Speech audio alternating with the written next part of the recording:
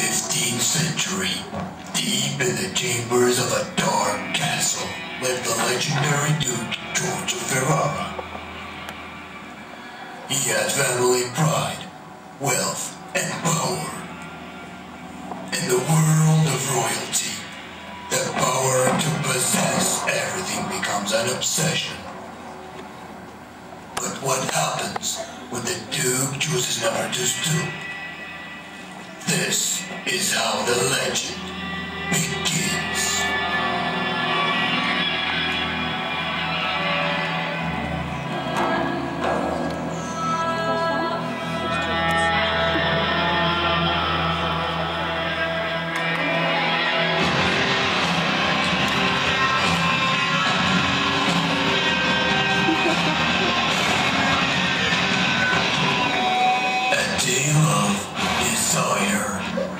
Deception and death,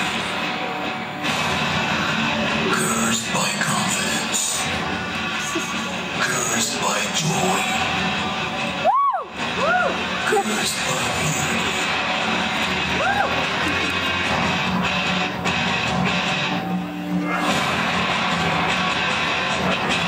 As we draw the curtain before your eyes, the gallery of eternal possessions shall rise.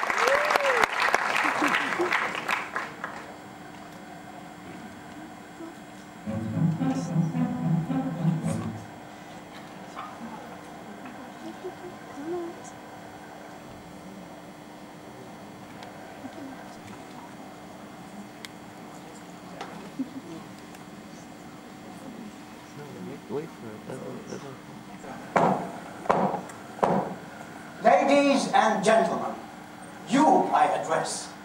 Our story is a legend not often told.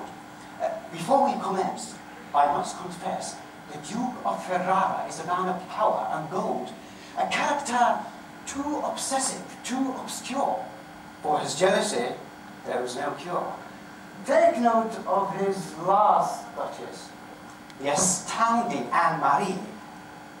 Be warned, there were others before her, and their stories you shall also see.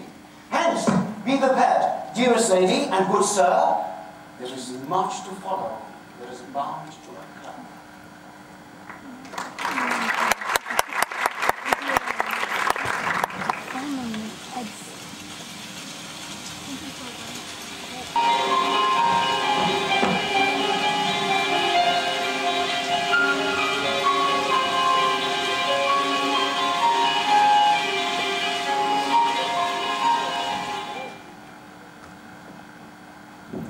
Your Excellency, the Duke will be with you shortly.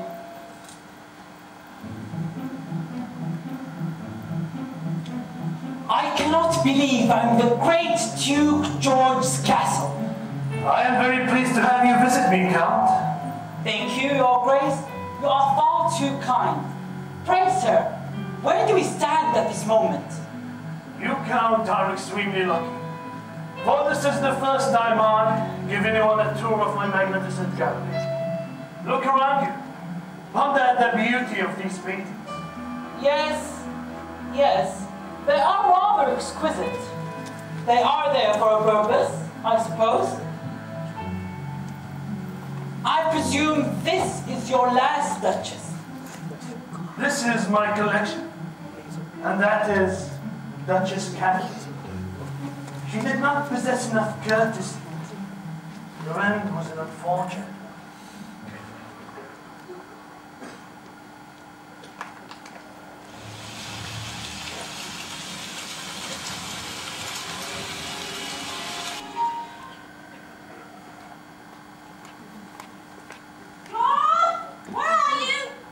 Milady, do not scream so.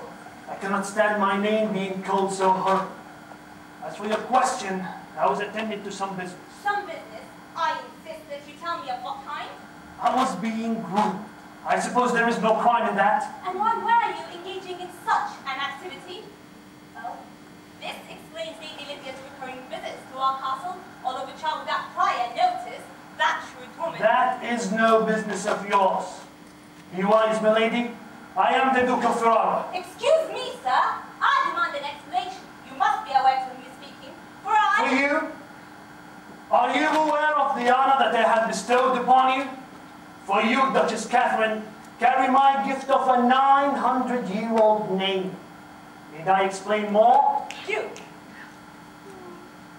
Do you not know what I shall do to your head if my dinner is as bad as yesterday's? The old cook cannot prepare anything edible. For your sake, I shall hope it's better today. Yes, yes, Your Grace. The food will hopefully please you today. I shall bring it immediately. Sit, for heaven's sake.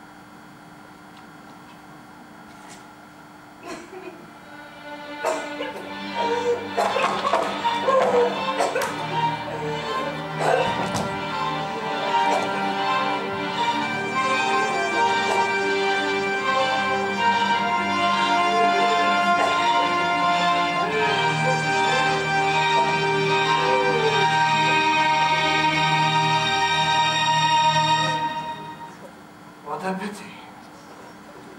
Oh, tell me, what time is Lady Lydia expected?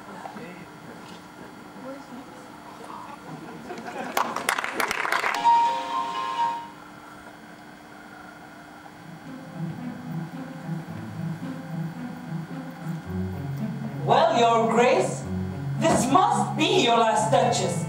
Duchess Lydia? No, noble sir, that is my second. Her story ends miserably.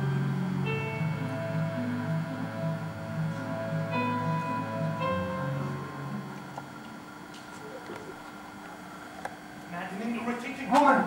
By God, she bears a striking resemblance to a buzzing insect. What did you say, Georgie? I beg you, tell me, tell me. Lady Lydia, do not call me by that absurd, silly boy name. I am the Duke of Ferrara. Do you understand? Do I understand? Oh, of course I understand. But Georgie, do you understand what I'm feeling? I tell you the same feeling I'm feeling when I'm feeling that way. That only if you feel I'm feeling times, I want you to get that same feeling that feels like I'm feeling completely. Enough!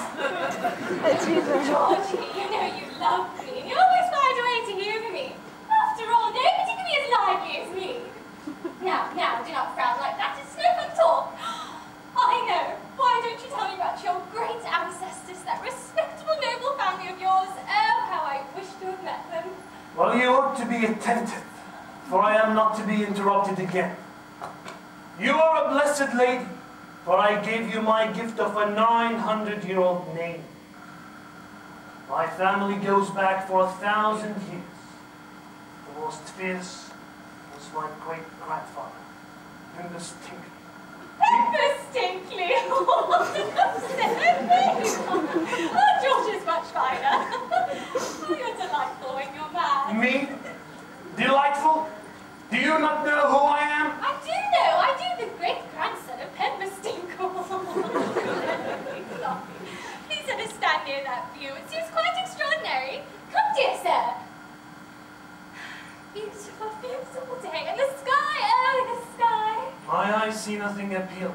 Look, that's just singing bird. Doesn't it remind you of our old chambermaid? Oh, but you chopped her wings off, that silly unfortunate woman. And also George. Have I not ordered you to stop saying that name? It is unfit for a duke. Do not call me Georgie. But it's a sweet name. Listen, George.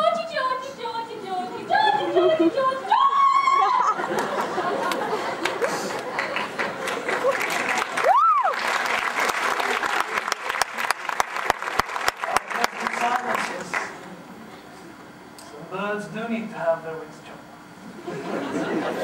Wonderful weather.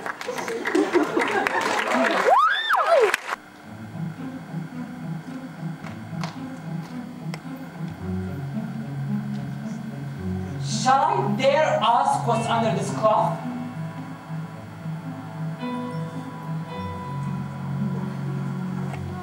That's my Last Duchess, looking as if she were alive. I call that piece a wonder now. Krappendorf's hands painted her. Sir, look at the depth and the passion of her glance. How did such a striking glance come onto her face? Sir, it was not her husband's presence only called that spot of joy to the Duchess' cheek. She had a heart, well, too soon made glad, too easily impressed. It was as if she ranked my gift of a 900-year-old name with anybody's gift. Oh, sir, she smiled, no doubt, whenever I passed her. But who passed without much the same smile?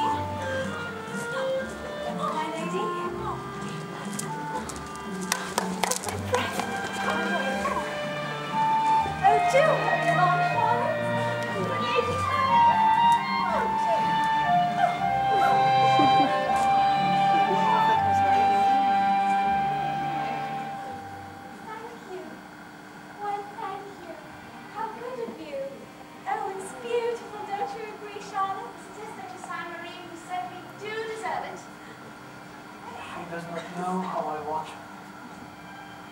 Oh, I examine her every moment.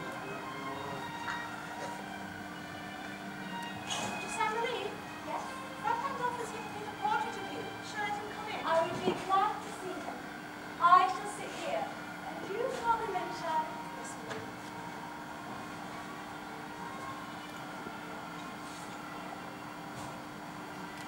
Really? Let us start immediately. I wish to capture the very essence of that beautiful smile. How dare she smile at him? Oh, and what magnificent eyes you possess. You're a beautiful portrait that cannot be painted. My, this shall be my masterpiece. Charlotte! Mr. Ferrara? Listen, maid. You shall follow my commands precisely. And any failure to do so will force me to take extreme measures concerning your honor. I assume you understand. Yes. Yes, my lord.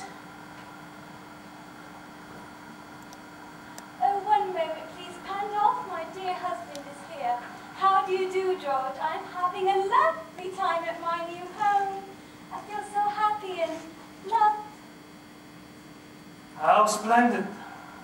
So I'll see you at dinner time. Farewell, my lady. Pandolf, could you make this enough for today? I think I would like to have a nap now. Who won't finish, Your Grace? Would you like to see it? No, there is always tomorrow. Thank you, Pandolf.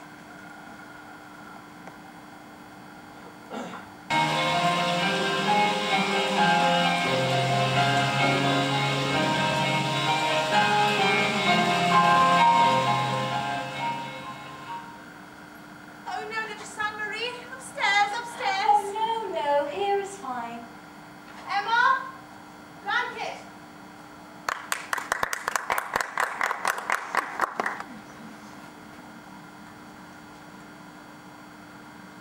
Have you been eating anything else for me? No, dear Charlotte, you've been very helpful today. I have. Well, I try to be. Oh, don't be silly.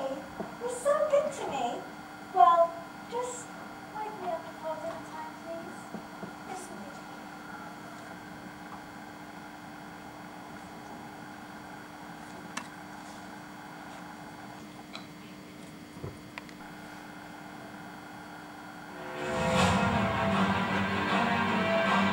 Shut the door. There's no strangers here.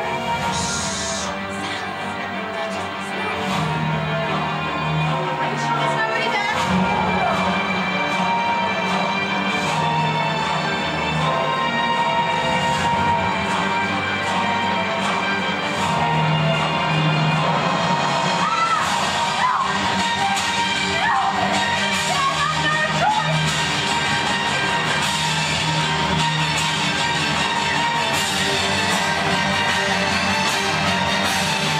Smiling now, are you?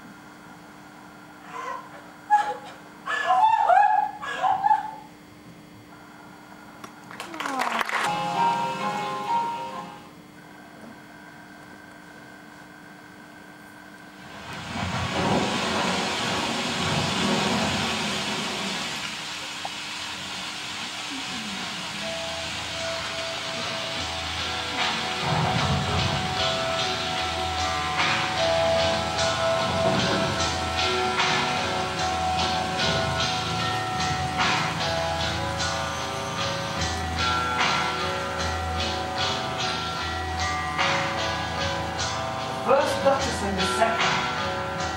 Not half as charming as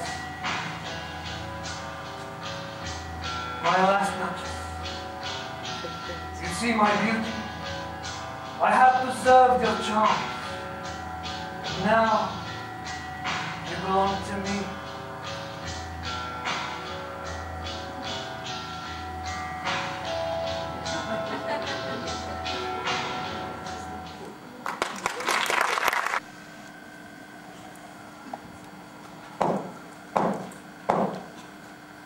Our story has ended with a tragedy.